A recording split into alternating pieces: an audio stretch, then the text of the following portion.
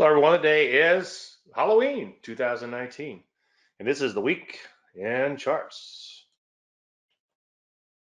Obviously, we want to thank all you guys and girls for being here. I appreciate you taking time out of your busy schedule. If you're watching a recording of this later today or tomorrow, whenever, and you could not find the live show, please let me know. We seem to still be having a few problems getting to the live show. There's a disclaimer screen. As you know, you can lose money trading, or as I often sum it up, all predictions are about the future, and a lot of stuff can happen between now and then. So what are we going to talk about? Well, obviously, we need to talk about the market. And even though we're at or near new highs, I'm just not buying it just yet. But as a trend follower, I might have to make sure I'm not confusing the issue with facts. But right now, I'm still seeing a few questionable things, and we'll flesh that out. Your questions on trading, if you don't mind, keep them on the slides, and when we get to the charts, you can ask about anything, including your favorite stock picks. And when we do get to the charts, we'll hold off on your stock picks, I should say, until we get to the actual charts, just to make sure I see them all. And also for your benefit, ask about one at a time and then hit return. That way I know which ones I've covered and which ones that I haven't. I don't overlook anything. Today, I'm going to talk about 5 simple steps to your trading success. What I've been doing lately is, because I've got so much content, and over the past couple of years, that content, without being vain, but has gotten better and better. So I'm only going back a couple of years and looking at what I've done. And then eventually I'll probably go back and look at everything. But I've got so many ideas for new content. There's so much old content I think needs to be fleshed out. So anyway, long story endless, I went back in and I found this 5 simple steps to your trading success, and I dusted it off and cleaned it up a little bit. And I did this a little bit over a year ago. So let's talk about those 5 simple steps to your trading success. Well, there's a few assumptions before we get started. And the first one is you have studied a methodology thoroughly and know the good, the bad, and the ugly. In other words, you are consciously competent. That's one thing I've been thinking about a lot lately. I've done a few little kind of mini presentations on trading psychology. And the one thing I was thinking about before doing these presentations was, before you even begin to try to wrap your head around trading psychology, which can take a while, and it's an ongoing journey, but before you can even begin, you have to make sure that you're consciously competent to begin with. Now, that reminds me of the Dunning-Kruger effect, which I didn't know actually existed until one day I went out and tried to draw a little graph. And if you go back about a year and a half ago, you'll see it on my YouTube channel and probably buried somewhere on my website. But I went to draw this little curve, which I'll draw for you in just 1 second. And then I realized that somebody had done this a long time ago.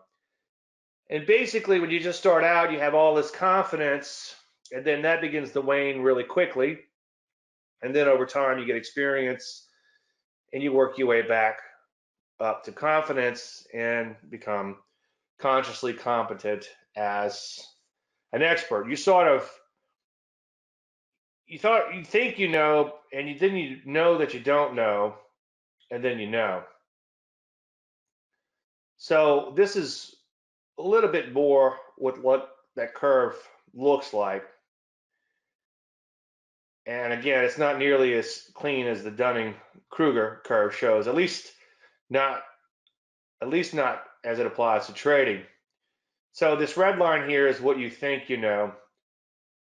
And you become pretty delusional pretty fast, because often you have some initial success and you're like, man, this trading thing is super duper easy, especially if you start in a bull market and buying a bunch of stocks, or you catch me doing a hot streak and everything I touch turns to gold, and you think that, wow, I've got it, and I'm going to just go off and do this on my own. I don't even need this Dave guy.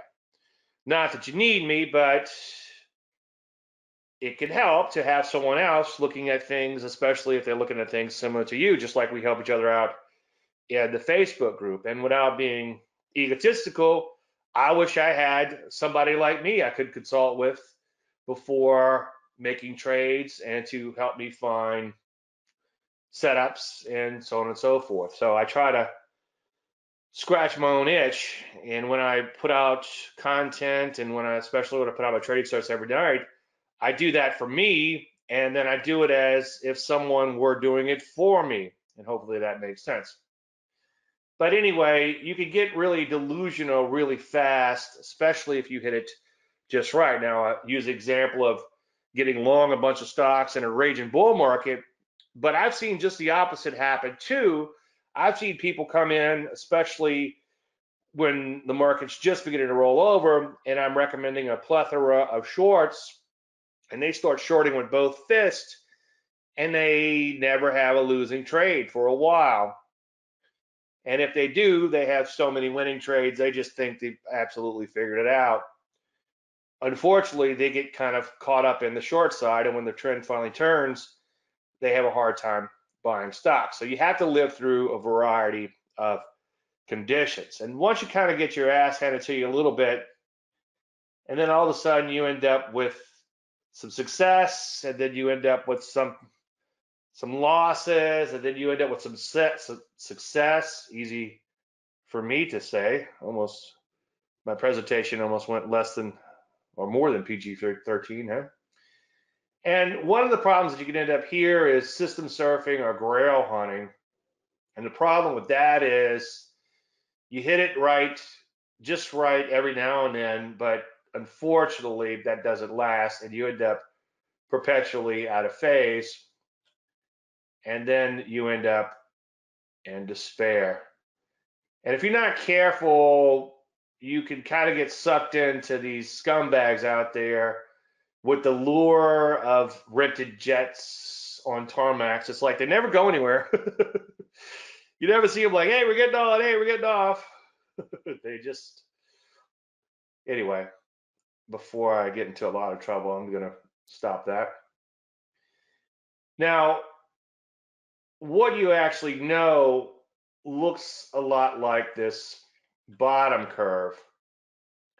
And what's interesting is, and where my whole presentation, my original presentation on this Dunning-Kruger effect, before I even had any idea what the Dunning-Kruger effect was that you don't know, but you think you know, and then you kind of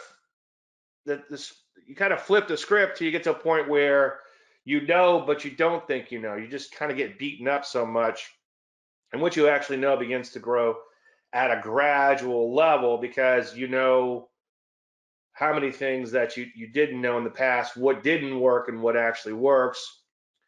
And then eventually these two curves will come together in the end. So we all tend to have to go through this trader's journey, through these cycles, and I try to help people avoid going through such a steep learning curve and taking so much time. But it seems like we almost have to go through all these phases before we finally begin to get it. So there's also some assumptions. Number one, you are adequately capitalized and not trading with the rent and grocery money. Now that's a pretty big one.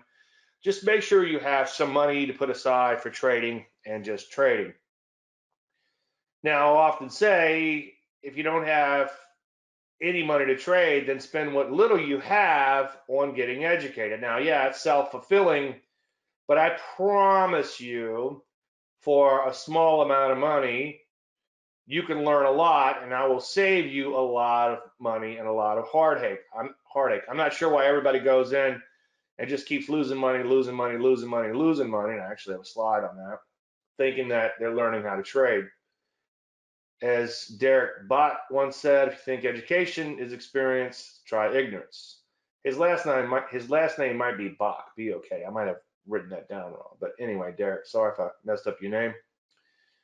So that's the point I was trying to make about lose, lose, lose, lose, lose, lose, rinse and repeat in trying to learn how to trade. Tuition is ridiculously expensive in real dollars when it comes to the market. It reminds me of Einstein's definition of insanity. It's doing the same thing over and over and expecting a different outcome.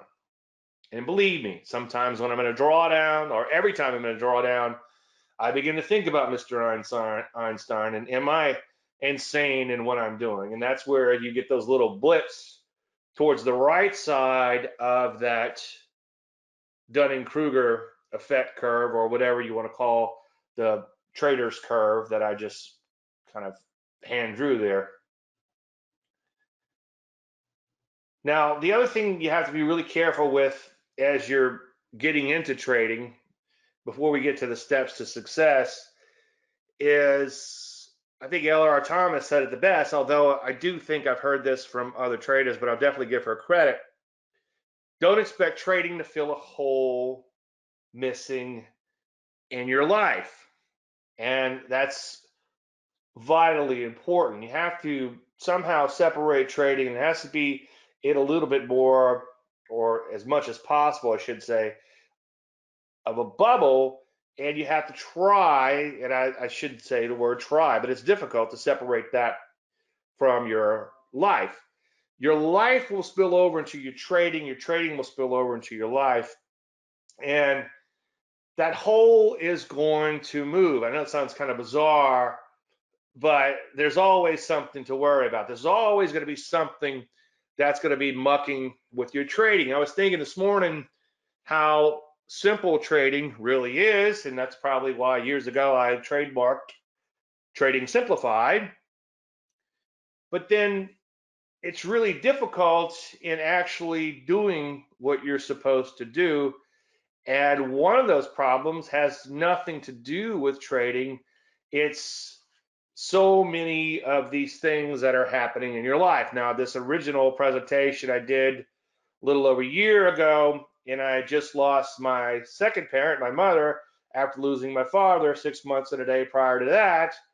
And then there were lots of little other things in my life. We had just got the plans back. If you go and watch a YouTube from a year or so ago when I did this presentation originally, we just got the plans back from the house planner, and they had informed us that the Historical Society did not want us to have the garage where it was, which meant that we were going to have to move it back 25 feet, which meant some planning fees, which wouldn't cost a whole lot. But then how much money, I began to wonder what it cost us to move that garage back, and could I make that up in trading? And at the same time, my wife had contracted cholera, which I forget the math, but I think it's like 1 in 50 million chance of contracting cholera in the United States. The CDC actually called our house and had about a 45-minute interview with her. It was kind of a fascinating process. Bad for her. We ended up in the hospital a couple of nights, or 2 separate trips, I should say, to the emergency room. But kind of fascinating in hindsight how it all unfolded. And the other thing about trading that I've been thinking about a lot lately is that you get iced quite a bit. The old saying, icing of the kicker. Somebody was asking me, what do they mean, ice the kicker? It's like, well, I'm not a huge football fan except for the Saints, which I'll occasionally go to a home game. Who dat? But I do know a little bit about it, and icing of the kicker is right before the kicker goes to kick the field goal that'll win the game. If he makes it, they call a timeout to give him some time to contemplate his navel, to try to mess with his head. Well, in trading, a lot of times you're going to get iced. My wife owns her own company, and usually her first appointment is at 9 o'clock. And especially now that we have this new house where she's a little bit closer, and she likes to get there a little bit earlier, but she doesn't have to leave it an hour before, which is fine with me, an hour before, because I've got 30 minutes before the open.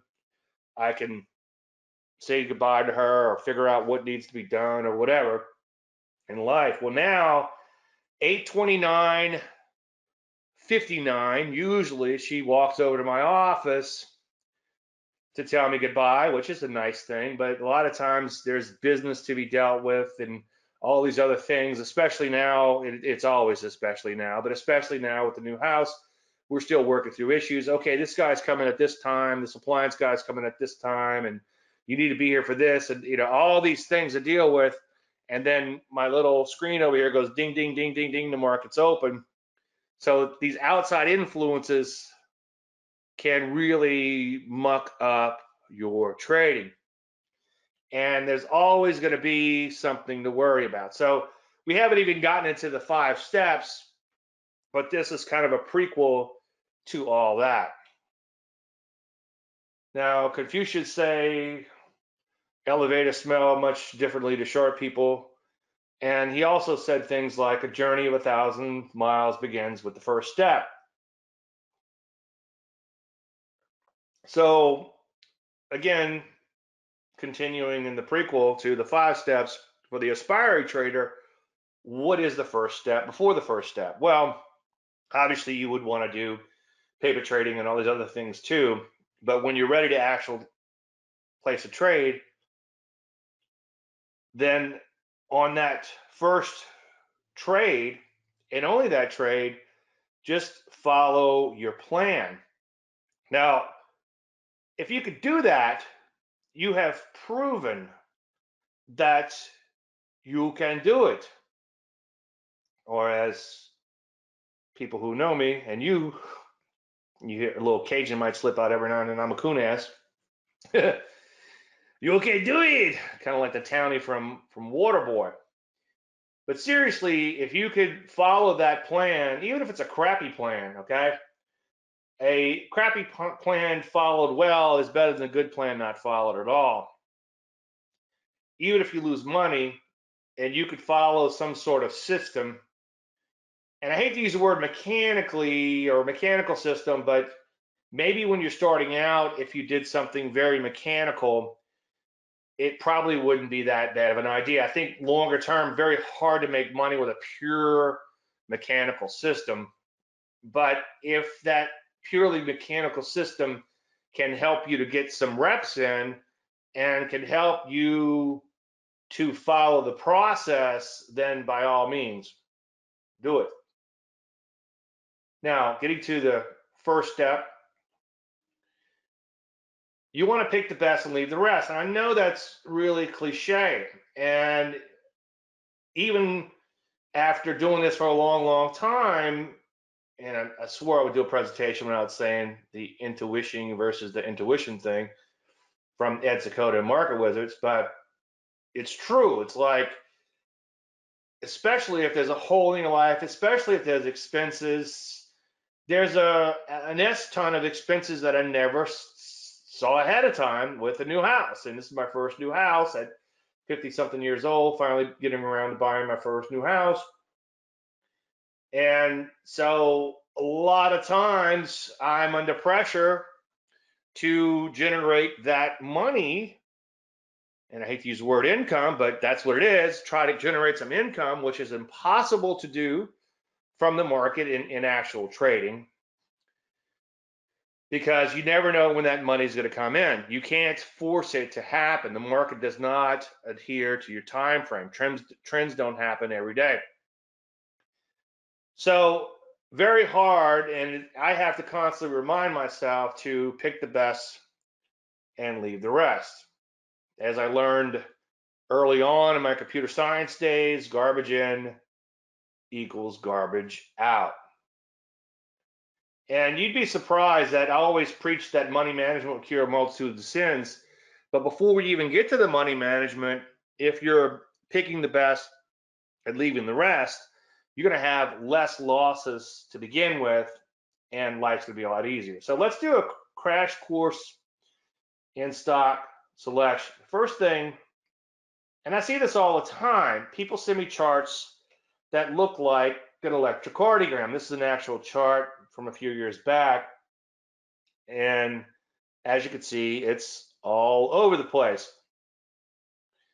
And as I talked about in yesterday's show for stock charts, and as I've talked about in Trading Full Circle and in many other presentations, I know I'm inclined to beat the dead horse, but I'm going to keep beating the dead horse until you people get it and until I make fewer mistakes by not practicing what I preach, right? Because I'm still human and still have a lot of these temptations to try to force to make that money, force to make things happen. So, but anyway, as I said in yesterday's stock chart show and prior to that, the more successful you are, the more inclined you will be potentially to pick less than ideal stocks because one, you're going to be looking for action, and two, in your day-to-day life, as Dr. J, the psychiatrist, explained to me, you can't sit around and wait for the perfect client. You have to take whatever train wreck comes along. So the training in the real world is a little bit different than the training in the trading world. That's easy for me to say. So it is hard sometimes to sit around and wait for that perfect setup because you've been trained not to. Now, what does that perfect setup look like, or what does a good setup look like? Well, it took me 14 hours to go through everything I know in my stock selection course. So obviously, in just a few minutes, it's going to be hard for me to give you all the things you need to know. But if you just followed a few of these things, you would be well on your way. And I always joke about the electrocardiogram. But if you come to enough of these weekend chart shows, especially if you look at the older ones when I was getting the announcements out, where we had a lot more people in here and a lot more newer people, you'd be surprised at how many people ask about stocks that have just bounced around forever. So you want to look for characteristics that are conducive for trading, such as persistency, meaning that the stock or the market tends to go up day after day after day after day, or for downtrends, tends to go down day after day after day after day. A little bit harder to find that persistency on the downside due to the sharp retrace rallies, but it can be found, and you should look for it as much as possible. I've done a few articles on the power of persistency, and it absolutely amazes me how important persistency could be and how useful it could be. And the best way to gauge persistency is just draw a line through as many bars as possible. Mathematically, it's equivalent to linear regression. And years ago, I used to put about 20 or 30 linear regression bars on a chart just for S&Gs, and just to kind of alert me as to what the market may be doing shorter term, longer term, and much, much longer term.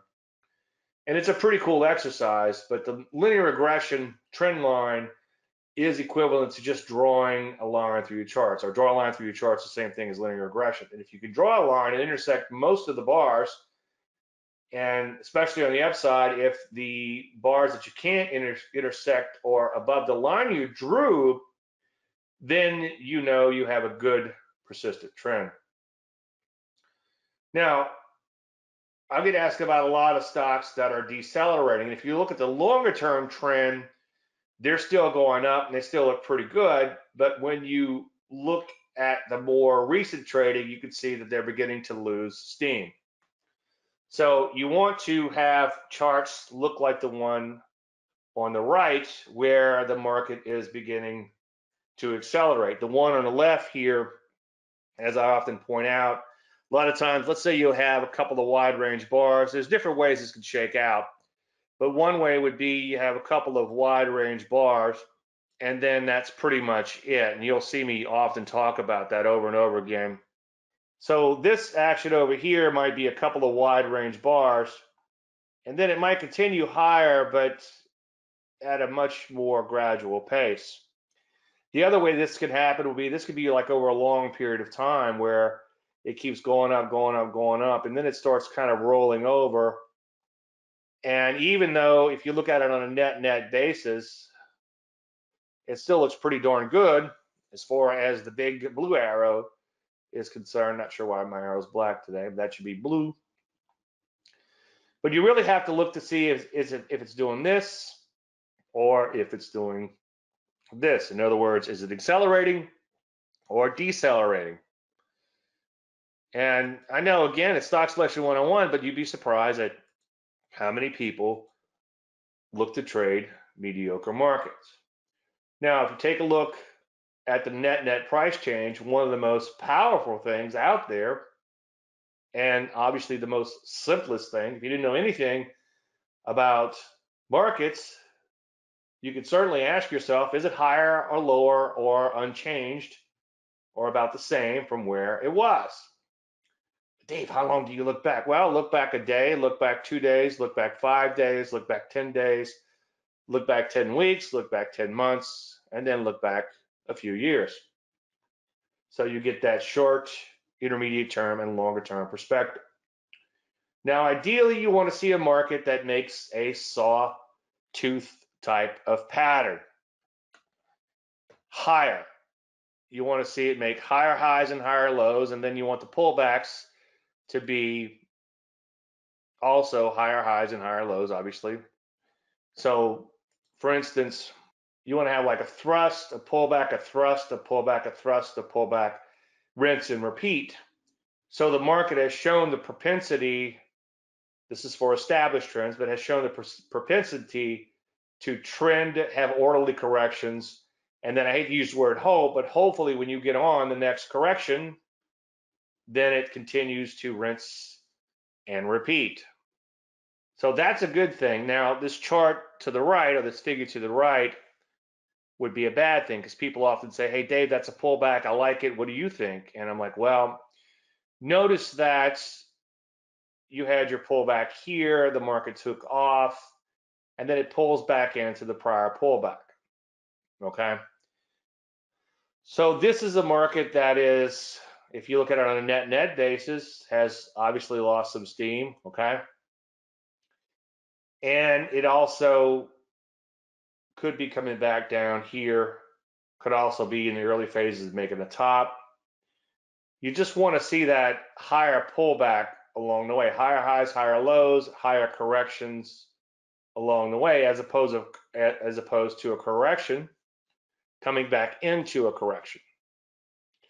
Now, with the base breakouts, I'm not a breakout trader except in IPOs. I do have some positions that you could consider being breakout, or I consider being breakout in nature. But one pattern I do like in general is you have a nice base. The bigger the base, the bigger the launch in the space. I thought I made that up, but I later found out that I think it was Ralph A. What's his name? Ralph. I forget his last name.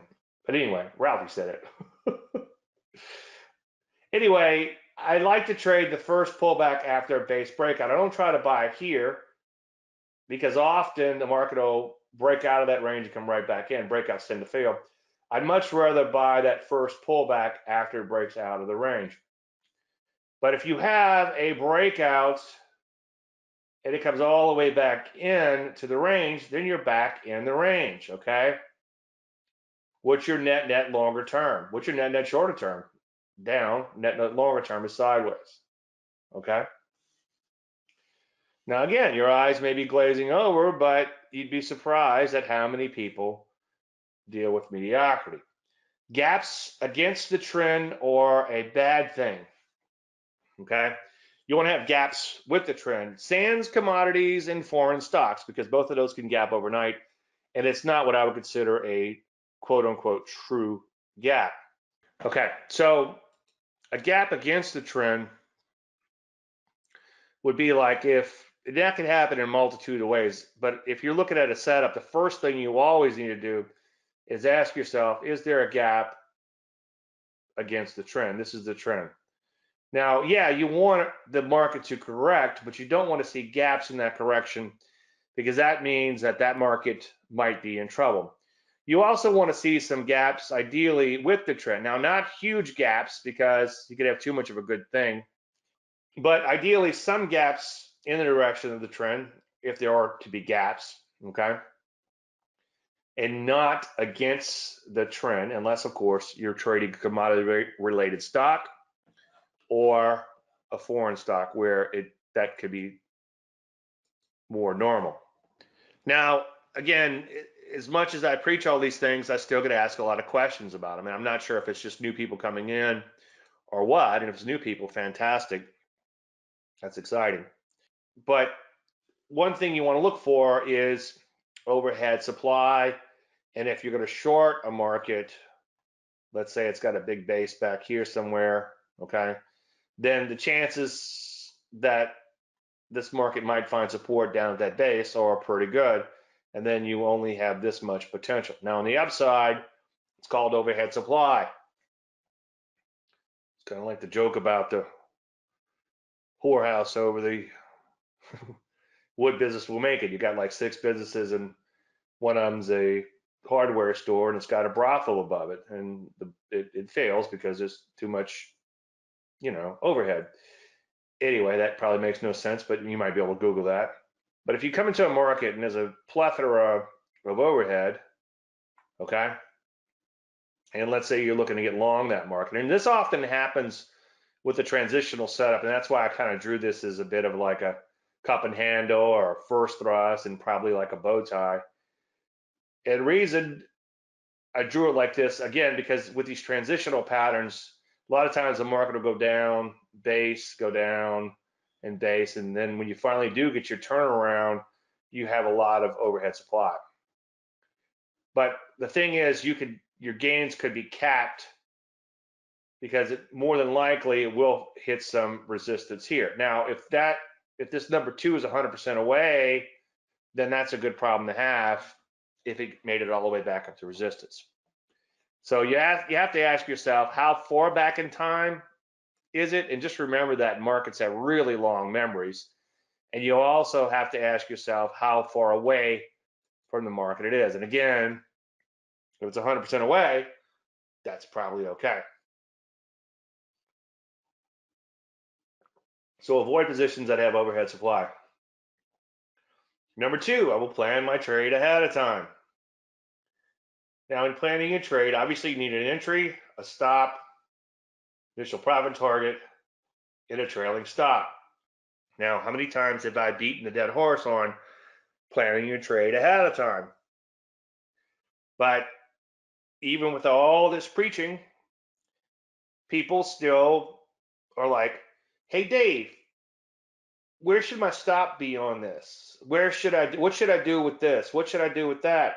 It's like, well, let's take a look at your original plan. Oh, I don't have one of those.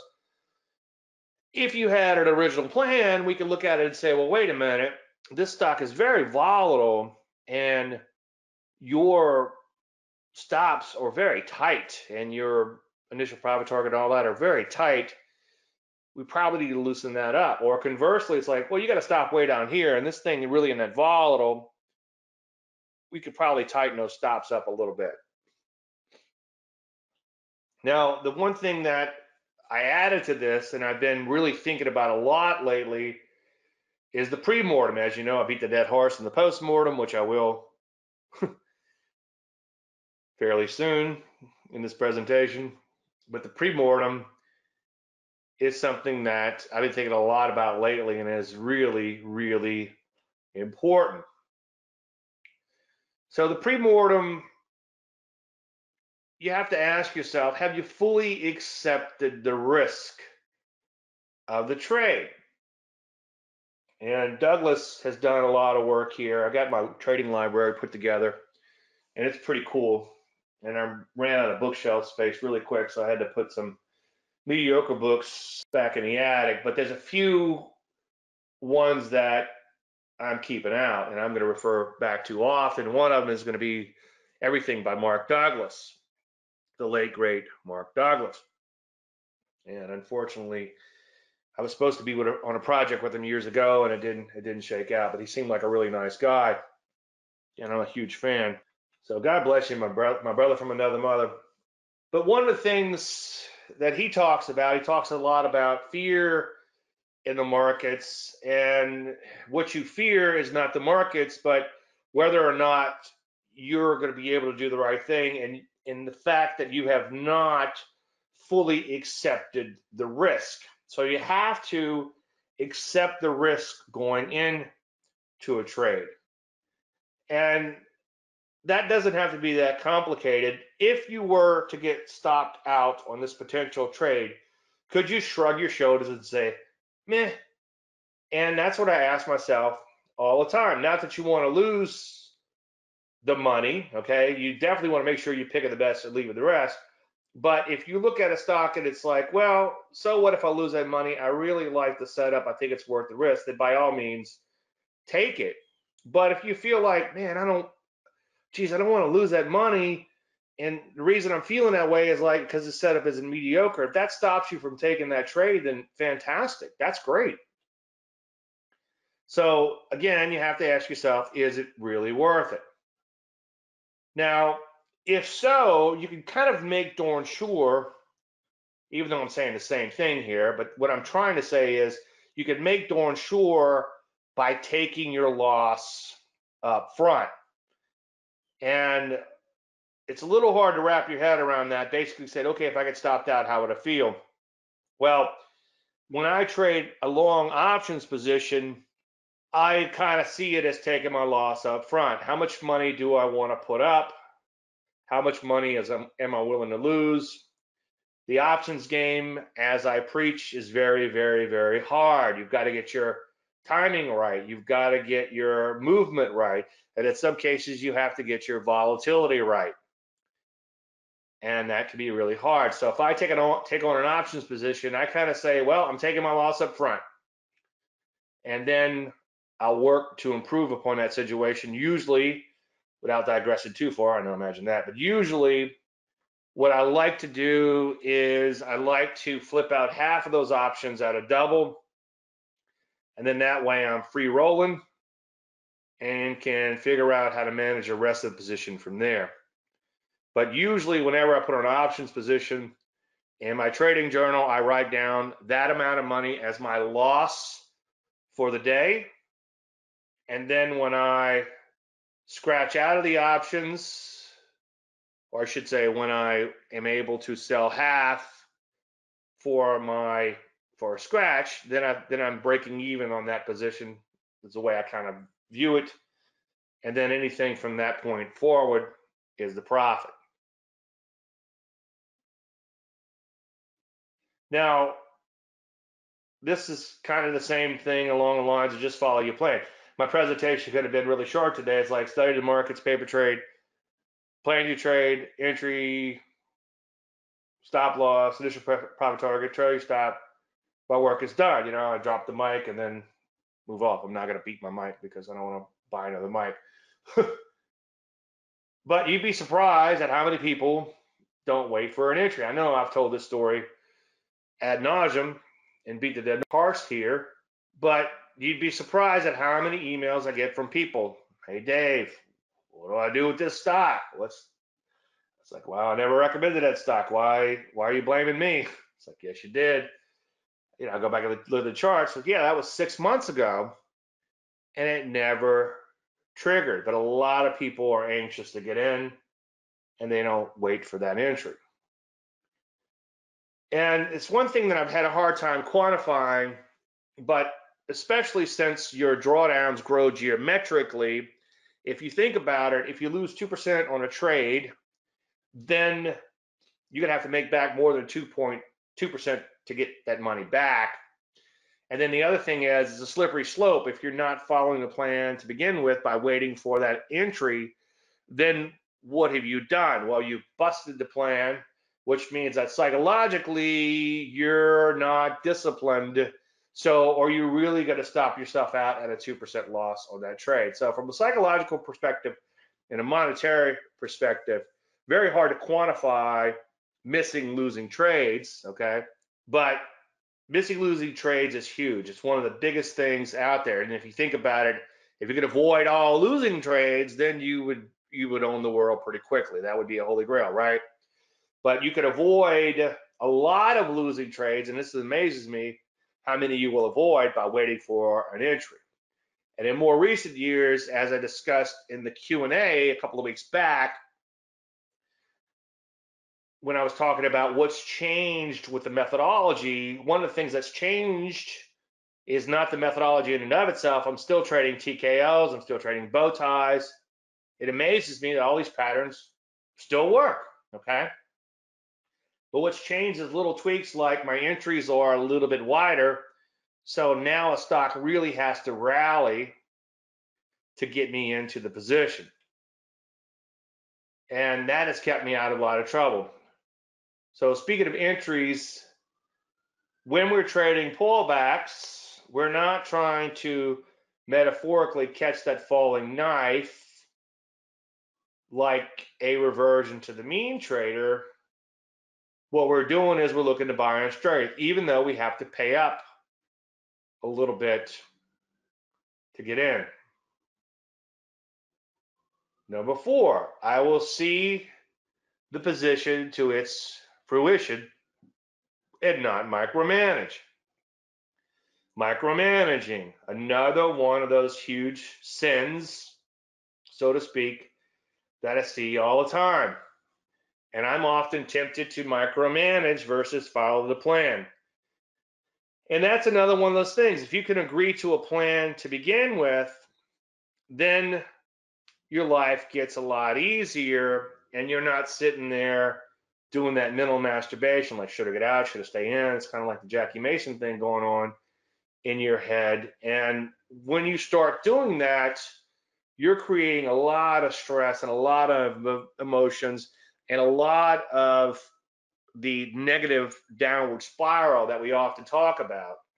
And I think somewhere in here we have a slide from Dr. Janice Dorn where she talks about that your dopamine and your all these things that are happening in your head are 2.5 times the emotional impact as a positive observation. And I think it was in yesterday's stock chart show, I drew a little emotional graph, and all I did was, and there's probably ways you could flesh this out a little further, but I think the point was made that on a plus day, I'm going to give a +1 for my emotional well-being, and on a minus day, I'm going to give a -2. And even markets that are trending higher have a lot of down days in between, and you multiply that times 2, and the more observations you make, you're going to have a pretty serious downward spiral. So the point is, if you're watching a chart intraday on something that's a big long-term position trade, you're going to feel really bad. You're going to put yourself into a state of regret pretty quick, and you're going to want to micromanage versus following the plan. And again, micromanagement, probably the biggest sin out there. And this is just one example. This one's a little dated, but I'll show you one that I'm pretty sure will be relevant. So we had a buy right here, stop right there. What did the stock do? Had a couple of days in the plus column, or actually just maybe one, the day we got in and the next day, and then it came back in. Well, I received an email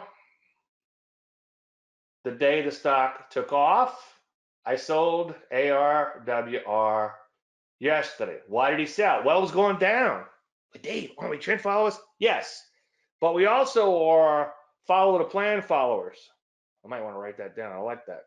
So that's one way to put yourself in a state of regret. Now, here's the thing. 9 out of 10 times micromanagement works. Unfortunately, that 10th time, it doesn't. And that 10th time might have been the trade that would have paid for a lot of losing trades. And that 10th trade or 10th time might have been the trade that pays for your year. So last week, as you know, I did some dead money reports in my week in charts.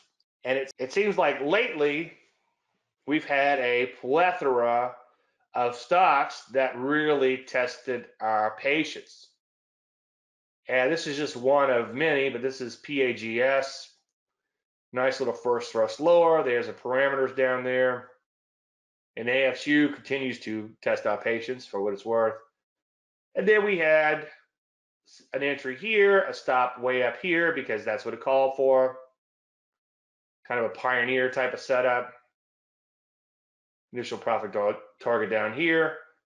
And what did it do? Well, we had only one day, maybe 2 or 3, but out of those 3 weeks of trading, for the most part, we were underwater.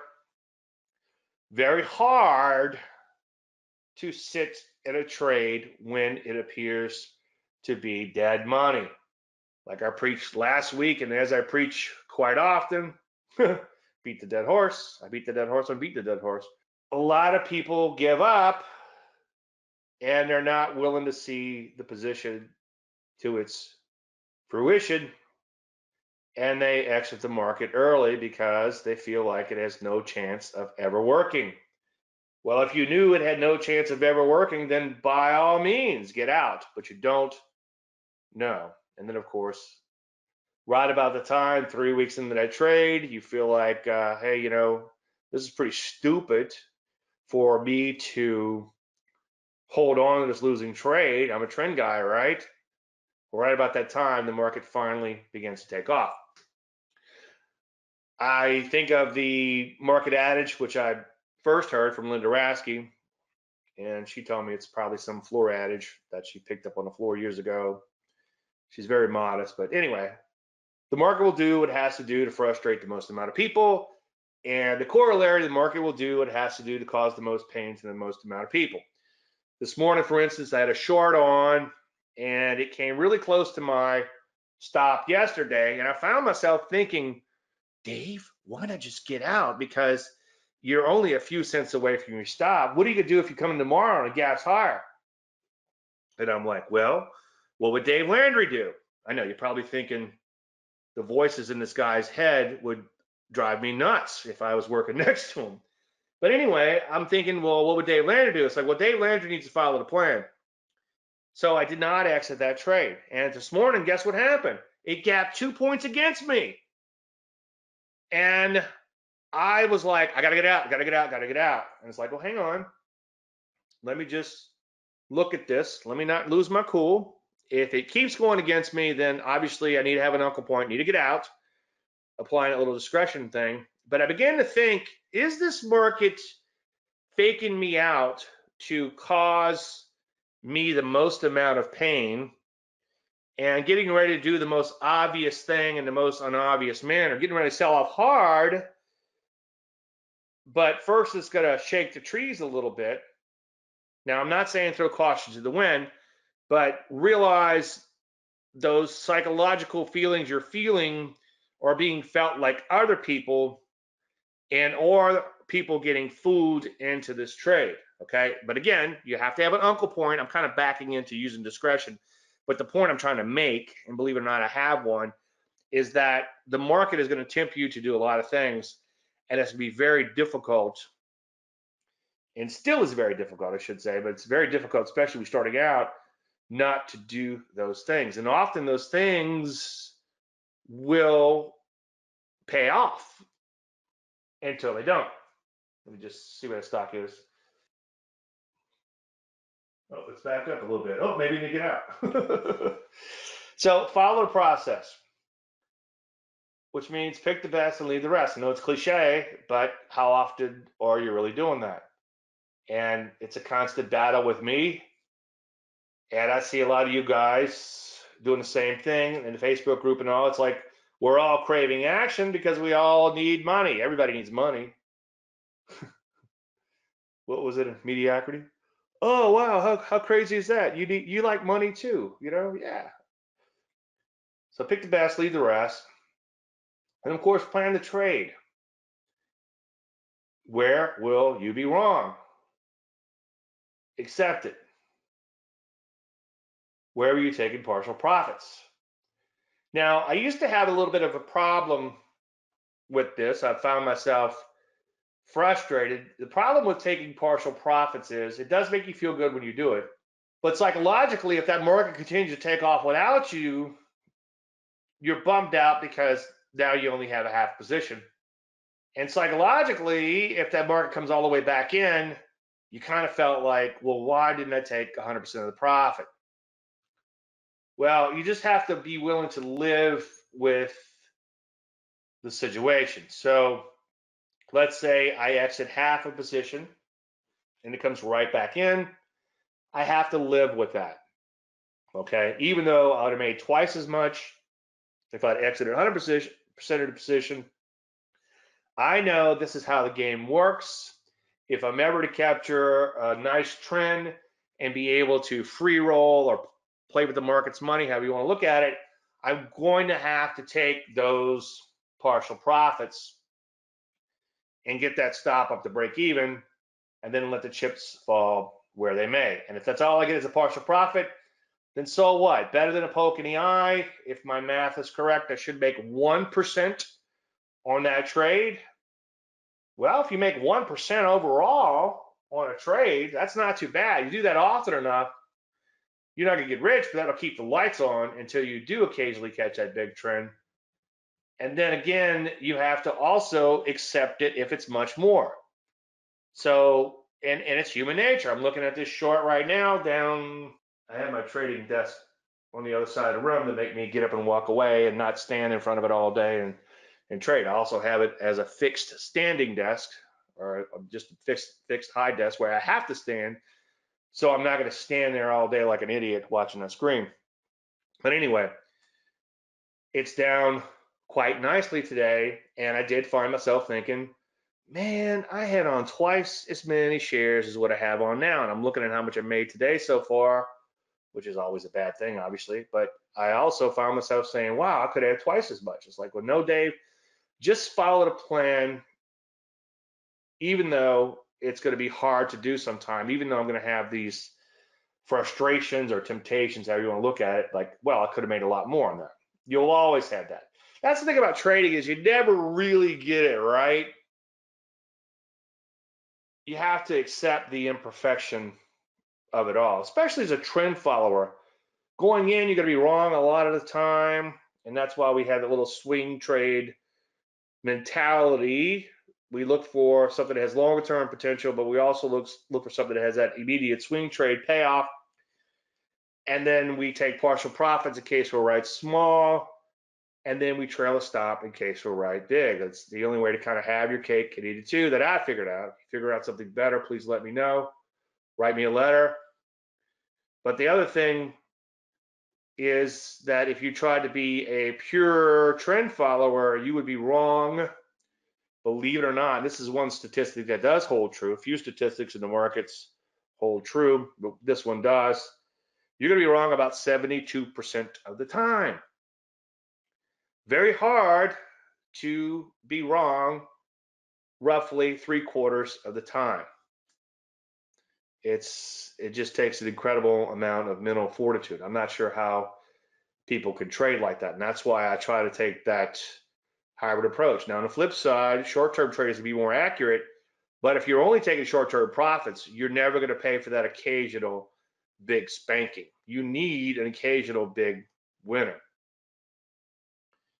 So also ask yourself, after you take those partial profits, and I guess since we're planning the trade, right, you would have to kind of do all this mentally as your pre-mortem. So how are you going to trail that stop? And you want to turn off your screens and find something to do that's, as one of my clients said, that's far more interesting. I try to get out of here mid-mornings if I don't have a webinar like today or meetings like this afternoon.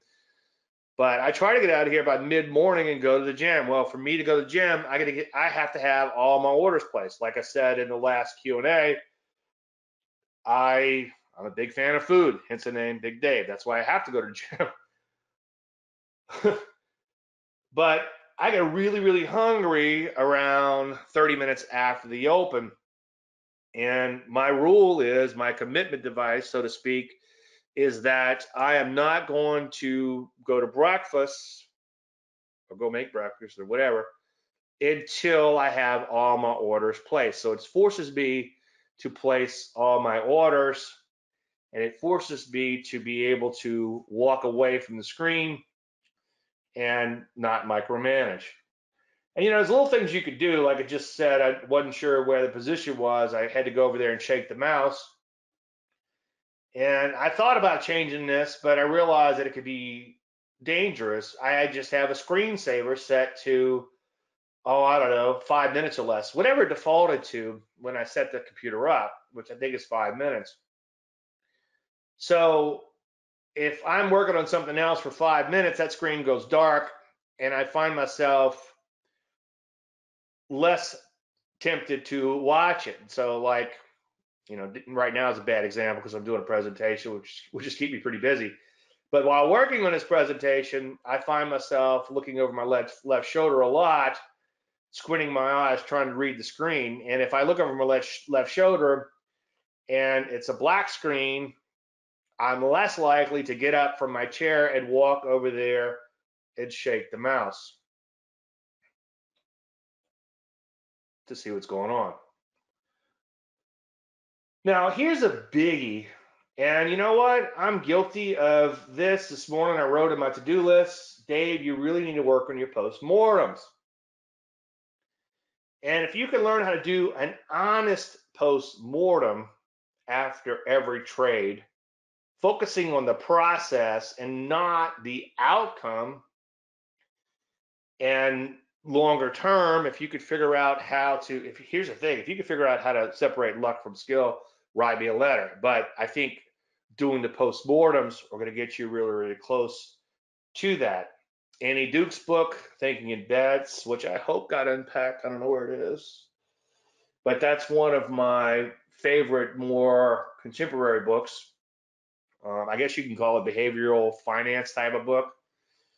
And her deal is figure out how to separate luck from skill. And your bad poker players are bragging on how much money they won. Your good poker players, even though they may have won a lot of money, or kind of focusing on what they did wrong and how next time they could do that better. As someone said down at Charlie Kirk's retreat, your good traders, or I should say your bad traders or your novices, when they go to the bar, they're bragging about their recent trades. It's the same thing as a poker analogy that Annie Duke made. Your good traders and your experienced traders are talking about how they got beat up in the markets or how they could have done something much better. As I often preach, good traders are humble. Whenever I get a little cocky, I get my ass handed to me. And that's one of the things I can guarantee in this market. A, you'll get your ass handed to you, especially if you get a little cocky. So again, as I beat the dead horse, understand the importance of the process versus the outcome. And the market, again, as I say ad nauseum, can be a really bad teacher. It'll say, hey, take a lot of risk. Go out there and pick up nickels in front of a bulldozer. In other words, what's another metaphor? Eat like a bird, poop like an elephant. Take huge risk for small gains. And you know what? That'll work until it don't. Don't believe me? Try it. Just risk 10 points on every stock you trade from now on, and take profits when you're up 1 point. Well, I guarantee you're going to have a pretty good success rate. You might be 90% successful doing that. But what's going to happen when you get whacked? Well, now you're going to have 9 trades in a row to make up for it. And then guess what? Even though you think you're only risking 10 points, you might end up risking much more than that someday when that black swan move hits. So you have to really learn to separate luck from skill.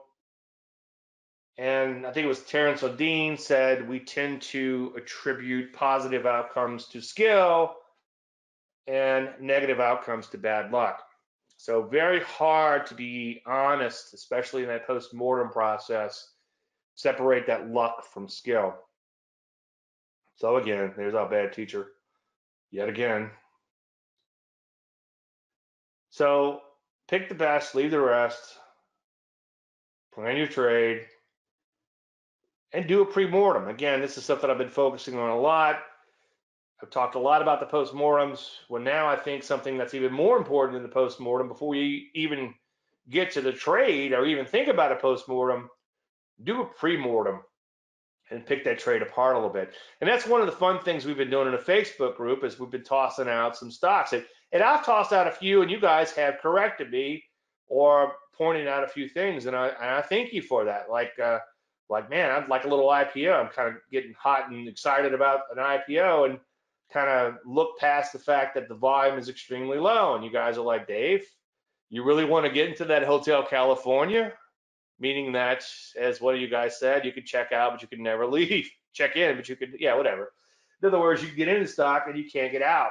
So little things like that get pointed out. So make sure you do that pre-mortem to where you really look at that trade to make sure you have the best of the best, and think twice before putting that capital into harm's way. And then, of course, all you have to do is trade your plan. And then, of course, do the post-mortem, rinse and repeat. So there's your trade sandwich there. Pick the best, leave the rest. Plan it out. Do a pre-mortem. You could do what's called mind sculpting. I found that book yesterday, Ian Robinson, Mind Sculpting, which basically you could see ahead of time how the trade will play out. And since we don't know how exactly it'll play it out in your head, good, bad, and indifferent. Play it out in your head going sideways for the next 3 weeks. Figure out how you're going to do it. And I think it was in Ian Robinson's book where he talked a lot about Olympic athletes who get injured and play Xbox for 6 weeks.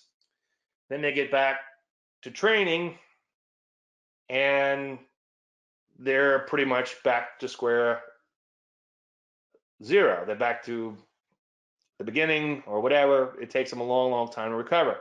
Those athletes who mentally rehearse their sport like they're actually doing it for those 6 weeks, when they come back, they hit the ground running, I guess literally in some cases.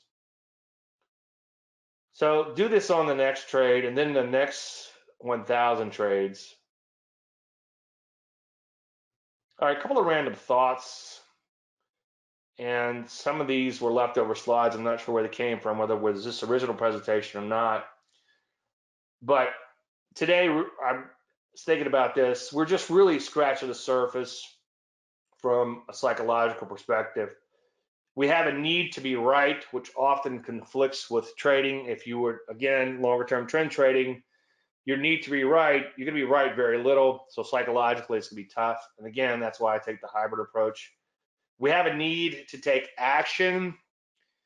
Trading done properly can often be quite boring. It's kind of like sailing, hours of boredom, interrupted by brief moments of sheer panic.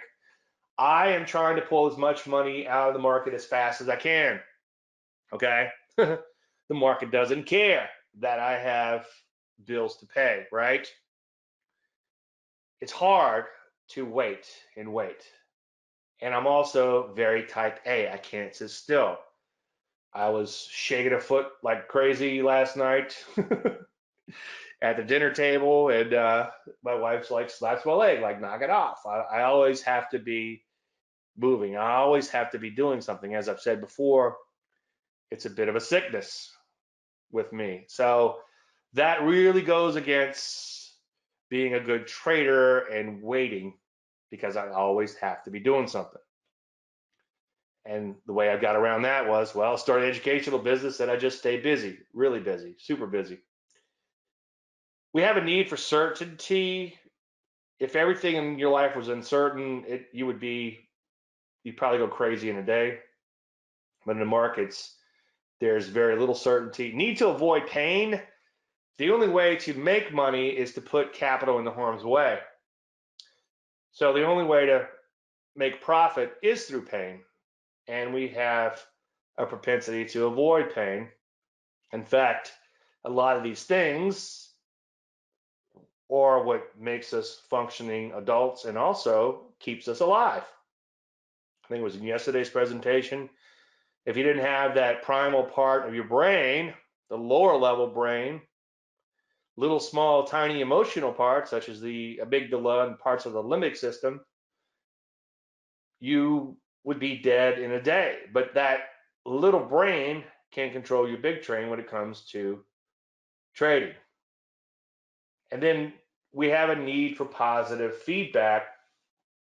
And a lot of times you're not going to get positive feedback in the market. Now, all these things, I'm just kind of thinking out loud here. Me go off on a tangent, imagine that. But all these things can really wear you down unless, of course, you're willing to embrace them, unless you're willing to say, well, wow, this is totally natural. And as I've been preaching a lot lately, if you just keep studying the trading psychology and you just keep peeling that onion, and then it starts making more and more sense. It's like, why do I get so angry when the market doesn't agree with me? Well, I took a personality test and scored extremely low in agreeableness. Okay, well, now I understand that. I scored a 0% in modesty. I'm a big ham. I like to show off. Maybe if you are willing to pay the 2-drink minimum, I'll tell you some stories of some crazy things that I've done. Some of which I'm not proud of, but some of them I think are damn funny. But that means I have an ego, and I feel like I have to extract that money every day from the market. So I have a lot of things that are working against me, but I'm willing to embrace that. And when I feel that need to be right, the need to take action, the need for certainty, the need to avoid pain, the need for the positive feedback, I recognize that all of these feelings are natural, and it says, okay, Dave, well, that's what trading is. One last thought. One of my clients who I've worked with for years, and he finally reached a point where he's doing really well, but he has had a lot of trials and tribulations. And a few years back when we were working together and he was struggling quite a bit, I should say, he told me, he goes, this is really caught, not taught. And that kind of stuck with me. So that's why I preach so much, and then I have to keep preaching, even though a lot of you guys roll your eyes, is because you have to experience these things and go through these things yourself and reach a point where you get it through living through them. So it's caught, not taught. Okay, a couple of things. I've been using a lot of examples lately. It's been some really interesting dead money reports. A lot of shorts have showed up lately. It worked out nicely. So I would encourage you to review the archives. If you're on the trading service, you look below and I think this is the URL. You can get to this from the members area. The member area would be here, the dashboard. If you click on that, that's the dashboard.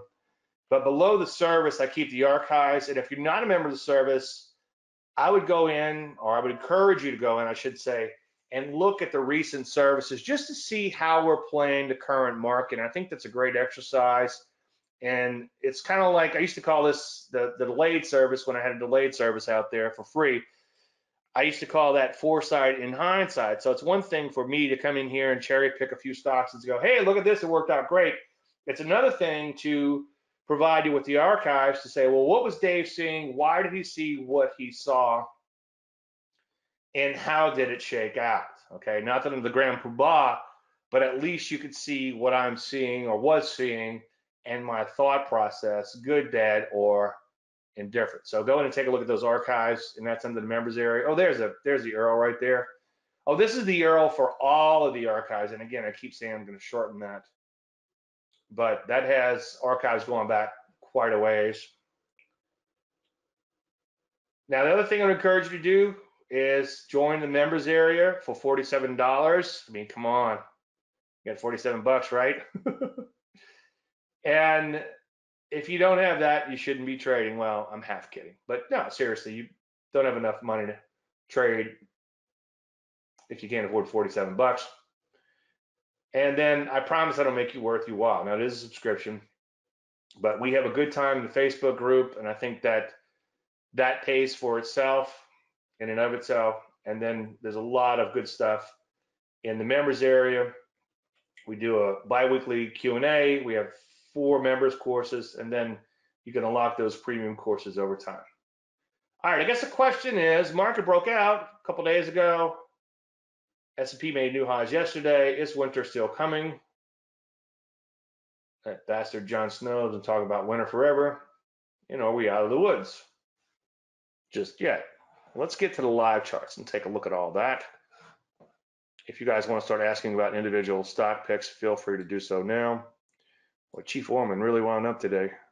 All right, let's take a look at the overall market, and let's flesh out a few things in here. I guess we're always at an interesting juncture in the markets, but I think now is a really, really interesting juncture because there's some interesting things that are happening. Now, obviously, we've been wide loose for a long time. We broke out a few days ago. And one of the things that I've been saying quite a bit, and if you doubt me or whatever, go back, not that everything's played out like I said, but if you doubt me, go back a week or two and look at what I've been saying. And one of the things I've been saying, and I think you have to kind of play out a few different scenarios in your head, so when it happens, you're not totally surprised. But one of the things that I said was, it would not surprise me if this market broke out and then came right back in. And the reason I was thinking that is it goes to the old adage again that we talked about earlier from Linda or whoever, that a market will do what it has to do to frustrate the most. Well, I always ask myself, what would frustrate the most? What would the market have to do to frustrate the most? Well, it would have to break out to new highs, which would suggest an all clear, so to speak, and then come back in. Suck people in, spit people out, okay? And that's one of my concerns. Not that it's played out yet, but that was one of my scenarios to watch for. Now, not the end of the world, we're just off of all-time highs. But one of the things I was concerned about, and I think I talked about in the weekly charts, the market in a minute this morning, is that when you're right above a big, fat, wide, and loose base, okay, like we are now, and you break out, but you're just sitting right above that base, one or two big down days could put you back in the soup, so to speak. And this isn't that big of a down day. It's only, what, 0.5%? So that's a little concerning. Now, I hate to use the word hope, but I hope this market breaks out. It keeps on going, even though I am more short than I'm long now, and my only longs are in gold, okay? So I'm still kind of bearish in here, but I'm not stupid. I have stops, and if the market keeps going higher, I'm going to have to stop out, okay, and get long. I'm just not seeing a lot of good-looking long setups right now. That could be one of two things, and I'm not sure exactly which one it is or a combination thereof. One of the things it could be is that the methodology requires a pullback, and as long as the market's making new highs and not really pulling back, you're not going to see any setups. Number two, the database could be speaking. We've had a plethora of shorts lately, in spite of this market being around its prior new highs. So we're just going to have to continue to pay attention. NASDAQ composite, little strong start this morning, down a little bit today. Not the end of the world there. Kind of triple toppy looking still, kind of head and shouldery looking still. But we're right at these all-time highs. Let's just double check this real quick. From there to there. Let's see. Nope, that wasn't. I thought that was an all-time high a few days ago. My apologies. I should have double checked that. So NASDAQ didn't technically make it to all-time highs just yet. Close enough for government work, but kind of interesting. So I wouldn't rush out and buy stocks just yet, although as a general statement, the market has been improving. I'm not going to be obstinate. Yeah, keep the questions and stock picks coming. We'll get to those in just 1 second. Gold, the commodity, while we're up here, you can see it pull back, consolidated. It looks like it's trying to rally again. I wouldn't rush out and buy gold, but it makes me feel a little bit better for owning a couple gold stocks. And if you look at a weekly chart, as I often preach, sometimes a weekly chart helps to put things in perspective. And a little wide and loose, but more recent times, trending higher and pulling back a bit, okay? Let's get back to the Russell. or I should say, let's get back to the indices real quick. Russell 2000 selling off a little hard. My big concern here was that, okay, we had this nice rally, but very oversold. I'm sorry, very overbought. And then approaching the top of this wide and loose trading range. And as I've been saying quite a bit, for me to get excited about the Russell, we take a look at a weekly chart, a little bit more obvious. It's going to have to take out this retrace rally in here and ideally go on to make new highs. Let's look at a monthly chart. I haven't done a monthly chart in a while, just for S&Gs. Yeah, kind of interesting, huh? Gives you a little perspective. Two things I'm seeing on the monthly chart. Number one, longer term, looks like it's still in an uptrend. But shorter term, now these are months, remember. Shorter term, we've got a thrust down, followed by a retrace. So far, I'm not calling a wave or anything, but so far a thrust, pullback, kind of a thrust lower. So kind of interesting. I just thought it'd be fun to pull that up. Let's take a look at some sector action really quick, and then we'll pop into the individual issues and answer some questions. Energy's getting hit kind of hard in here. I was bullish on these guys a while back, and then that kind of failed miserably. Let's take a look at metals and mining, kind of all over the place, improving as of late today, notwithstanding. Gold stocks have pulled back in here recently, and now they're trying to break out a little bit. Going to be a lot of fits and starts there. That's just how it works. Silver stocks don't look quite as good as gold, but you can see they're kind of hanging in there, pulled back, and just kind of consolidating.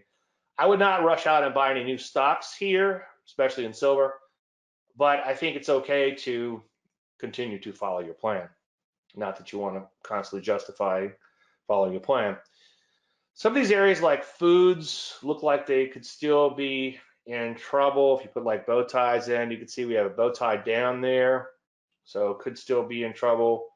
Some other areas like banks have improved as of late today, notwithstanding, okay? But that's the other thing too is, and I'm just seeing this with the banks, I haven't looked at them yet today, but you watch some of these areas that have been trending lately, a few big down days puts them back into the soup. And that's why I'm just not that excited about the market just yet. Let's take a look at drugs. Down a little bit in here, wide and loose. I'm doing really well as of late. One problem that I'm having, especially with these areas that have been dubious not that long ago, is that we've had these big, huge rallies. And so these markets are very oversold. Now, I'm not a big oscillator plotter, but I think it'd be kind of an interesting experiment to plot an oscillator on a wide and loose market like this, just to see how oversold they are by that measurement. And then I think it'd be fun to see how many times does the market extend further from that. Now, I'm not going to show you, I don't want you to see how little I know about statistics, but I think if you had a lot of time, it'd be interesting to see how many times you could have a deviation above so many deviations and how often that occurs. And it's probably a statistical measurement. Now, be careful with statistics in the markets, but I think it'd be interesting research, something to do. Health services have improved quite a bit, but that's another one of those areas where, okay, they looked pretty questionable just a little while ago. They've come straight back up, but now they're bumping up against their old highs, and then not the end of the world, but down 1% today, beginning to look questionable again. Some areas like defense have remained toppy for quite a while in here. The point I'm trying to make is it's still fairly mixed out there. Retail was kind of off to the races not that long ago, and despite this recent little breakout in the overall market, it's come back in, okay? Now, is the market trying to fool me? Maybe, I don't know, okay? But that's something that's in the back of my head. Transport's wide and loose, never did break out, came back in. I'd much rather pay attention to the semis and the transport, so let's see what they're saying. Not the end of the world there, okay? They broke out, pulling back a little bit so far, looked pretty good, right? But one more big down day would put you back into this soup, okay?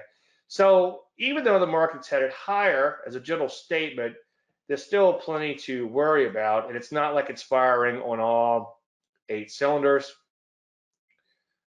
Bonds still look pretty dubious today notwithstanding in here, thrust, pullback, deep retrace, I should say, thrust, and then I guess we have to put a question mark here. But so far, it looks like it could be in trouble. Let's take a look at a weekly. I guess a weekly is still technically a pullback, but shorter term or intermediate term, they still look questionable to me. And then finally, easy for me to say, let's take a look at the dollar. And I haven't looked at the bow ties, but if I had to guess, they would be a bow tie. Lo and behold, that's a bow tie, okay? Sometimes you get a first thrust and a bow tie all come together, same deal. So the dollar looks like it could be in a little bit of trouble.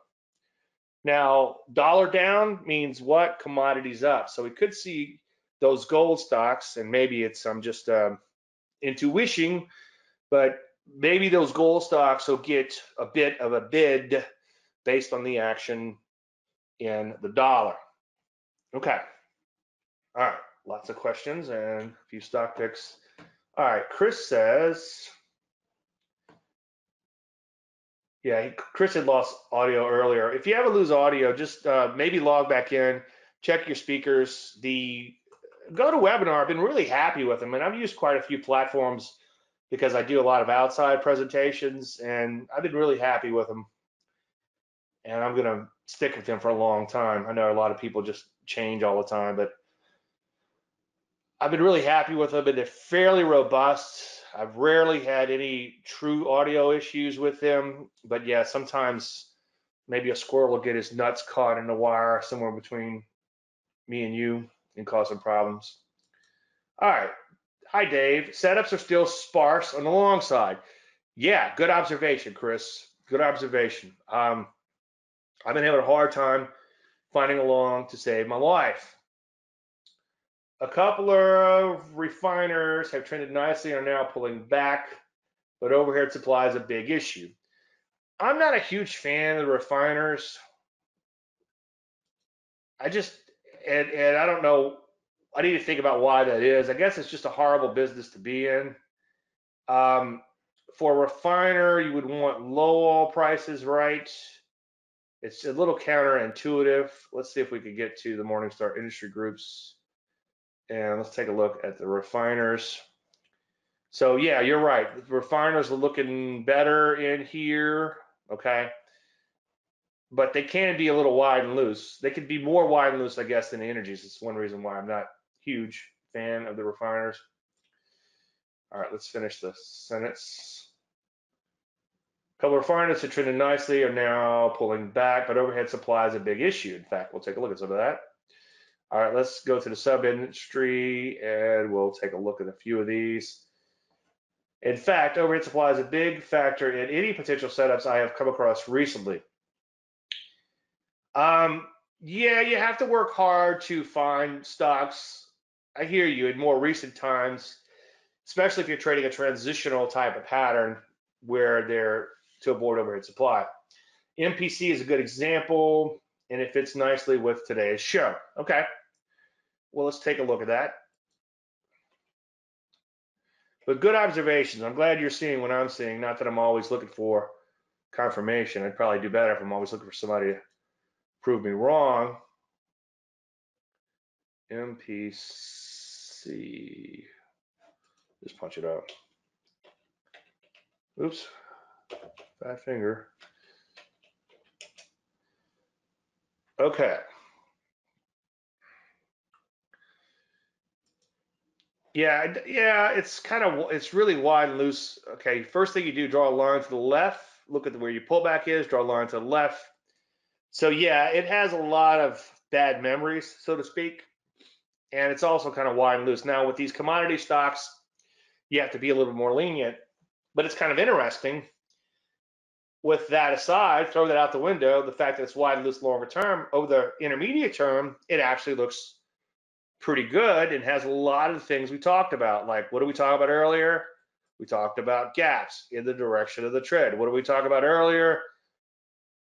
We talked about persistency. So that's a really good looking chart, Chris. But I would pass based on the fact that you have a lot of wide loose trading above the market. Okay. Let's see if there's anything else in these refiners. You can see they're just kind of, except for that one. I mean, that one looks okay. Same sort of thing though. You've got a lot of overhead supply. This one's all over the place.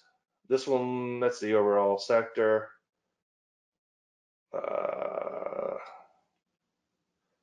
mean, that's okay, but I don't know. Just having a hard time getting excited about these guys. Now that one looks, this looks kind of interesting. But yeah, you do have a lot of bad memories. But if I had to pick one between this and the NBC, nope, just doesn't have the, just hard to get excited about it. Not that much acceleration higher. All right, enough on that. USX, Phoenix, bow tie, too much too soon. Weekly MAs getting close. All right, let's take a look at that.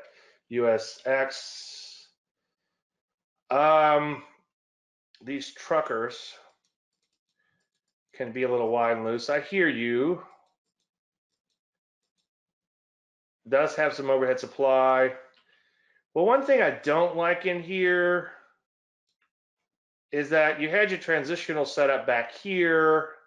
You sold off, you came back up, and so now you're kind of in this wide and loose trading in here. I mean, it's not horrible. It looks like a bottom. I hear you. Good eye. But I'm having a hard time getting excited about it. Let's take a look at the weekly chart. There's a bow tie. Let's take a look at the weekly bow tie. Yeah, I hear what you're saying. It could bow tie up on a weekly basis. Weekly MA is getting close. I think I would pass. Just kind of a little. It's a little wide and loose, and it looks like it's just still in the process of trying to bottom. I think if we didn't have this trading here, the chart would look a little bit better. And lately, I've just been really, really picky in my stock picking.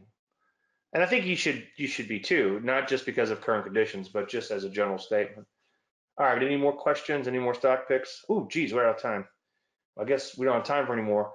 All right, I want to thank everybody for taking time out of your busy schedule to be here. I appreciate that very much. Anything unanswered, Dave at DaveLandry.com. Thank you so much.